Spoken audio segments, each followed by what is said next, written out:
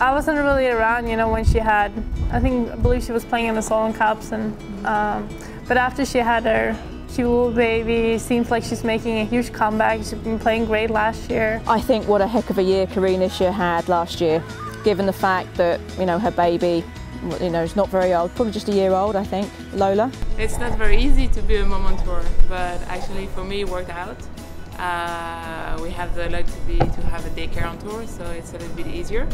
But gave me more confidence on my game because I was able to training less, but with more quality on my training because I want to spend more time with my girl. When she's practicing now, she's so much more focused. She might not be out there practicing for as long, but the hours she puts in, she is much more quality because then she knows she needs to get her stuff done so she can go home and be a mom.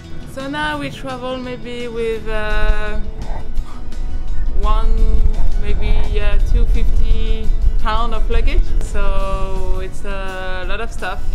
She has her own long luggage for the clothes, toys, diapers, things like that.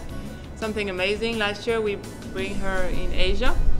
So I was a little bit stressed about how I'm gonna find diapers in Korea, Japan, country like that. So I had to pack 350 diapers.